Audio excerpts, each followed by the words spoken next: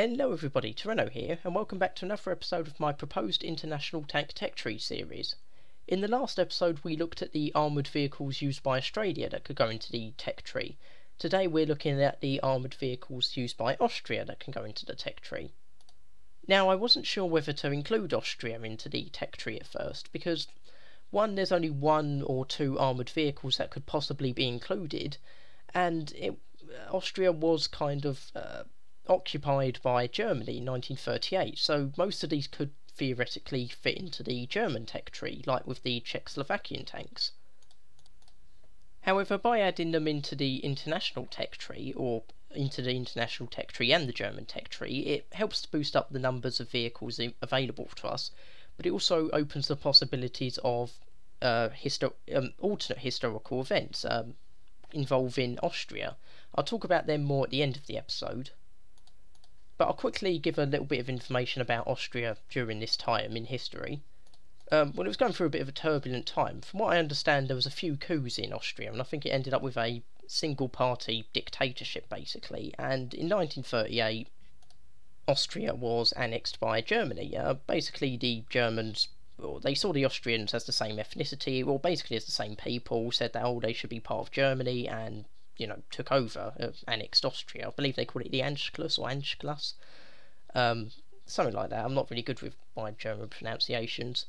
From then on, it was basically part of Germany until 1945. Then, the war ended. It was occupied by the Allies. Only got its independence in 1955.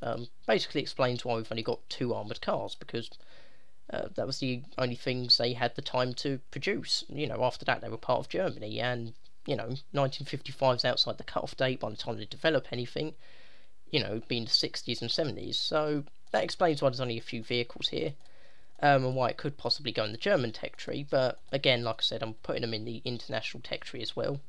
But without further ado, let's get straight onto the episode. Now, the first vehicle we're looking at is the ADGZ, an armoured car used by the Austrians before, the annexation. Not much to say about it really. It was armed with a 20mm cannon, had 11mm of armour, various machine guns, and could do a speed of something like 43 miles an hour. So lightly armed, lightly armoured, quite quick. Not really much else to say about it. Where would it go battle rating wise? The Panzer I, the Panzer II with a 20mm cannon is about, it's a reserve tier, it's battle rating 1. Same with the Russian T-60, which also uses a 20mm autocannon. So, battle rating 1 to 1.3 really, because armoured cars can also have other uses. 1.3 is really the max I would have it. 1.7 is probably a bit too high, but I suppose it could survive there. But I really wouldn't recommend it being at that battle rating. Now, I've also heard some information about a T-26 cannon being put on some of these armoured cars with a 45mm cannon. I've decided not to include that in this tech tree because 1, I haven't been able to find any definite evidence this happened, and 2, this probably would have happened under German control, when they were in the German army. So, that's not really Austria, so I haven't included that for those reasons. Now, the next vehicle caused me a lot of confusion. I wasn't really sure whether to add it into the game. I'll link you to any pictures of it I find, but it's the ADKZ armoured car. Basically, there wasn't much information on it, and all the information I could find was very contradictory. One of my books lists it as a armoured car which it implies was built in some numbers, and says it was armed with a 15mm machine gun as well as a 7.92mm machine gun.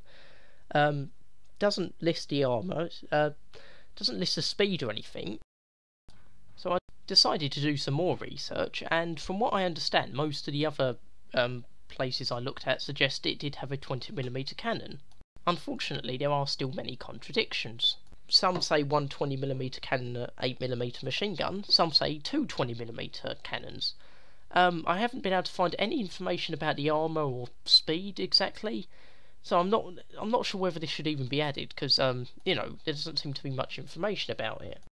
Now, like I said earlier, my book suggested it was built in some numbers, but some of the other places I've looked at suggest it was a prototype, possibly multiple prototypes built on the same chassis.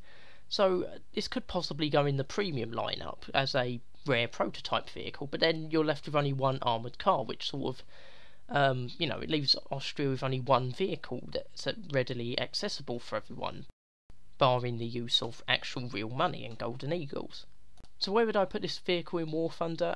Tier 1, really most of it depends on the armament. If it's got a 15mm machine gun, go straight to battle rating 1, it can't survive any higher than that. If it's got a 20mm cannon, it could possibly go up to 1.3. If it's got two 20mm cannons, 1.7 is the very highest I would put it, but still I'd suggest put it at 1.3. It would be a nice vehicle to have in the game, but I just don't think there's that much information to justify having it. But I'll still put it on here just in case. So now we've looked at what vehicles Austria could bring to a potential international tank tech tree, how would they fit into War Thunder events wise? You know, realistic battles, simulated battles, alternate history events. Well, the obvious one would be they stand up to the Germans in 1938 and fight back. Although that could be a bit one-sided with only armoured cars. But then again, the Germans would have had not many tanks themselves and only early models. I believe the Panzer IIIs and Panzer IVs would all be prototypes. I'm not even sure if they could have been used in battle or if they were taken to Austria during the annexation. The vast majority of tanks would be Panzer IIs and Panzer Is if they're ever added into the game. So that would even things up a little bit. If Panzer IIIs and Panzer IVs are added in, you could have the Allies join in the event to even things up. Other than that, I can't really think of any other events. Maybe some miscellaneous Russian events with the armoured cars under German control, but other than that, I can't think of anything major. But, you know, I would quite like the annexation war type event. That would be quite fun, and you know, I think Austria would be a very good fit for the game, even if they have only got a few vehicles. So that's it for today's episode. Been a bit shorter than usual, but with only 2 vehicles to look at, that's not too surprising. But anyway, I hope you enjoyed the episode. Leave a like if you did, subscribe if you like these sorts of videos, leave feedback, could always do with more feedback. Yeah, thanks for watching, hope you enjoyed the video, and I'll see you next time.